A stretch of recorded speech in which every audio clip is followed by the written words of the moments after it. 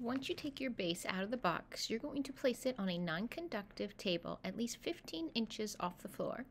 On the base, there are 3 pieces of tape holding the grounding strip in place. You can remove the tape. The next piece is the secondary coil. You're going to want to hold on to it on the gray ends. There is a bolt that's inside the base, and you're going to screw that secondary coil onto that. You're just going to keep turning it, and once it's snug, you're going to give it another quarter turn. The next part, you're going to grab that tube carousel, and we're going to place that right over top that secondary coil. There are 3 legs that will go into the 3 divots on the base of the BioCharger. Now we're going to go ahead and grab those spectrum tubes. They're going to be in 12 triangular boxes. There are no specific instructions to handling the spectrum tubes other than handling them with care. Touching the glass itself is perfectly acceptable. And the orientation of the tube is to place that tube with the protrusion on the bottom and the center facing in towards that secondary coil. You can install the spectrum tubes according to the diagram located right here. You can pause the screen so you can take a look, see where the tubes go. And we recommend that they're placed in a mirrored configuration as shown. For the next part of assembly, we're going to need the white box that was included in one of the other boxes that you received. You'll notice there's going to be 2 flat washers, a split washer, and a coupling nut. And that's what we're going to need for this next section, and we'll also need that wrench. You're going to take one of the flat washers and place it on the bolt on the top of that secondary coil. The next piece is the silver toroid. When you grab that, you're going to notice that it doesn't matter which side it goes down. You're going to grab that other flat washer and place that on top of the toroid. Then you're going to grab that split washer and put that on top. And then the next is the coupling nut, which goes on top. You're going to tighten that as tight as you can with your hand, and then grab that wrench that's provided in the white box and go ahead and tighten that as tight as you can.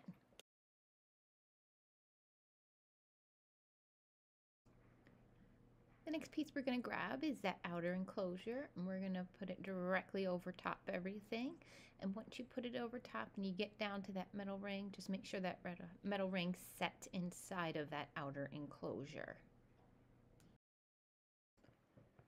Next, you're going to put the white lid on. If you look at it, you can see there's a little lip on it, and that's going to face down. And you just set that right on.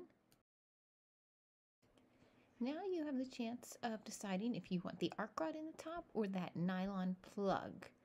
Whichever one you choose, you can always switch out and change it later. So go ahead and pick the one you want and screw that in. You might have to tip your head sideways so that you can see it going down into the coupling nut as well.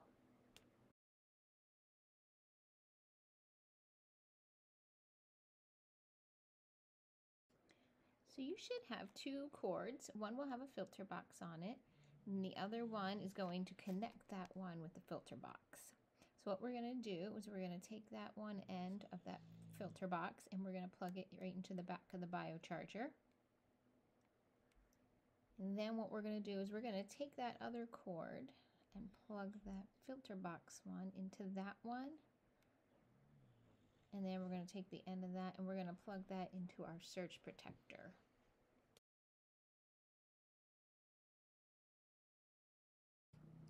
You can now choose the Ethernet cable or the Wi-Fi adapter. I'm putting in the Wi-Fi adapter to get connected to my wireless network.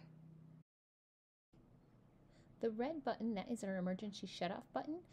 What we want to do is turn it a quarter turn clockwise, and that's going to pop it out. When they ship it to you, they just ship it engaged, so we just want to disengage it.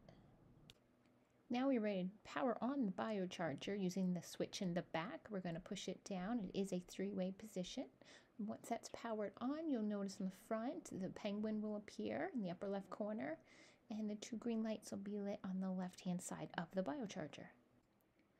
Your screen is all set, and now you're ready to schedule your onboarding. Happy charging!